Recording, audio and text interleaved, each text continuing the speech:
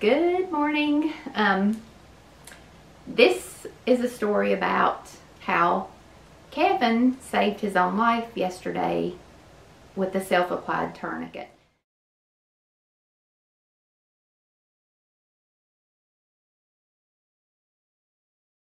So I have on my Crazy Blessed shirt today because that's how I feel. God was in it the whole time with the events, the way it happened. It was a God thing for sure. But he went fishing by himself, and he was going to cut bait, and with his fillet knife, which you know that's a sharp knife, something happened. The boat rocked for whatever reason, and he jabbed in his leg. Well, he knew he was cut bad, and he knew he needed to get back to the boat landing because normally he has a tourniquet with him on his boat, but he was in a smaller boat and he did not have one in the smaller boat, but he had one in his Jeep, so he knew he had to get back to his Jeep to get the tourniquet. Well, there was a bass boat near him, and he hollered to that guy because his engine was cold, motor was cold in the small boat, so when he first tried to start it, it wouldn't start. So he hollers to the guy in the bass boat. The guy in the bass boat couldn't hear him and didn't know what he was trying to tell him. So Kevin thought, well, I can't wait and keep yelling for him. I've got to get back. He knew he had to get to his Jeep to get his tourniquet. So the motor started the second time, and he took off towards the dock. But what he didn't know is the guy in the bass boat came in behind him. I mean, the guy didn't know what was going on. He just, for whatever reason, decided to follow him back. So Kevin gets out of the boat. He's driving and trying to hold the wound because he knows it's bad. He gets to the dock, gets out of the boat, he gets about halfway up the boat ramp, and he hears the guy behind him yelling at him. So he just turns around and says, "I'm cut," and keeps going, and the guy catches up with him at his Jeep. And Kevin's in there getting his tourniquet, and he thought to take his cell phone and the knife with him, the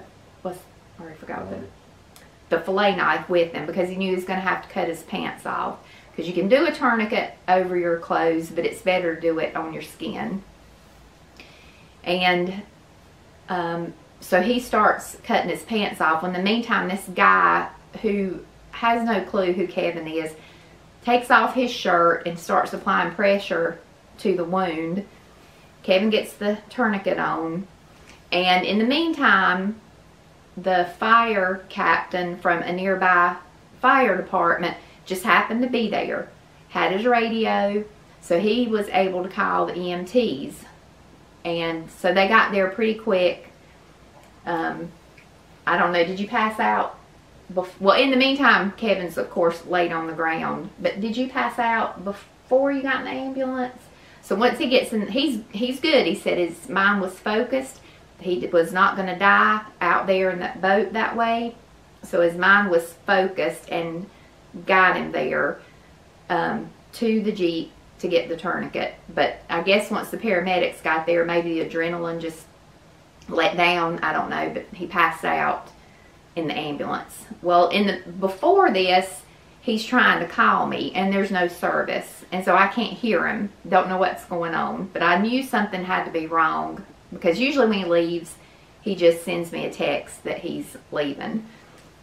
So I texted him, and I said, you know, text me. I didn't know what to do, if I need to get in the car and head to the boat landing. Number one, I knew he was going to fish until after dark, and this was right before dark.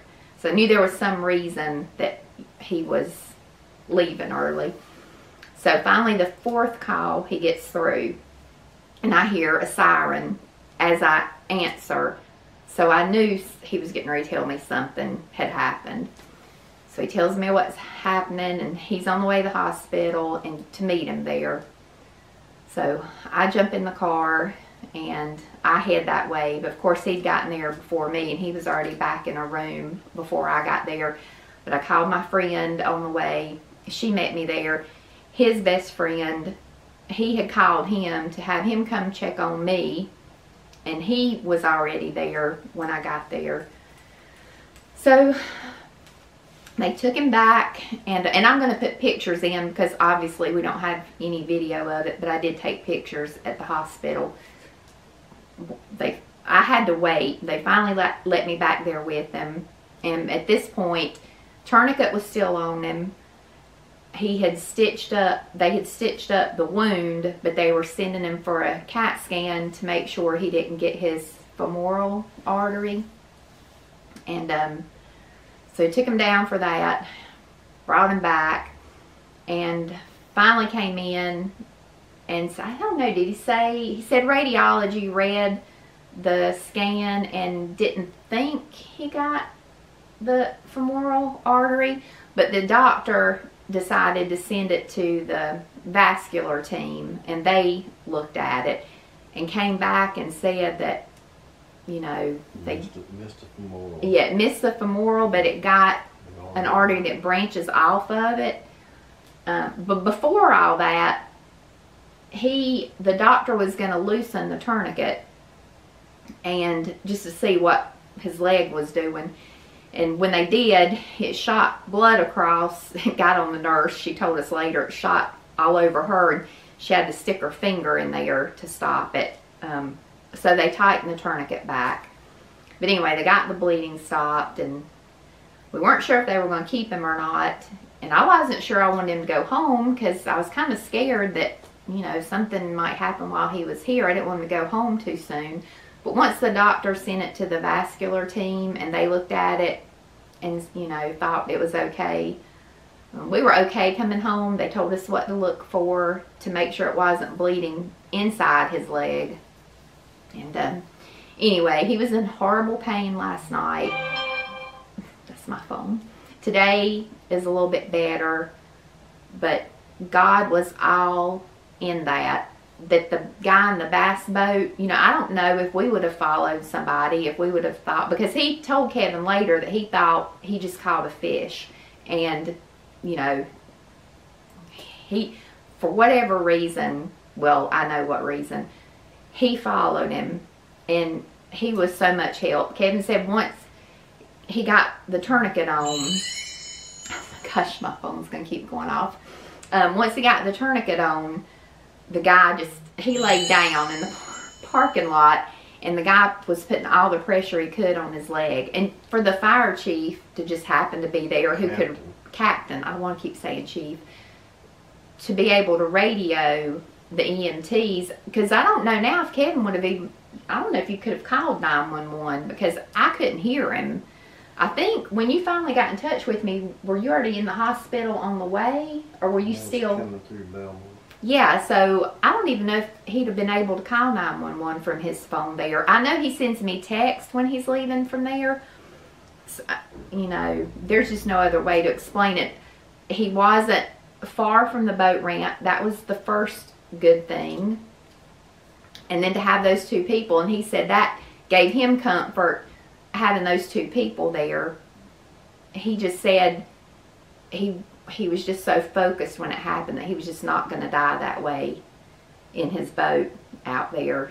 And I guess that kept him focused enough to get to the Jeep.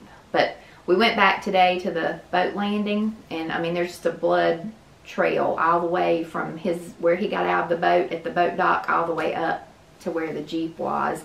And the boat, I mean, it's just thick in blood. He would have died if he'd not had a tourniquet. He'd taken a class, so he knew what to do.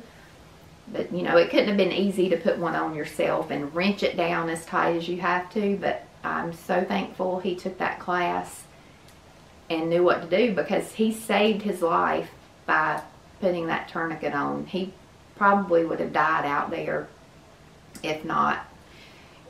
And actually, he said if he'd gotten the femoral artery, he would have died out there anyway, because he wouldn't have had time to get back to his Jeep. So I'm sure he won't forget to put a tourniquet in his boat, both boats from now on. But you never think you're going to need it. And I never thought he would need it.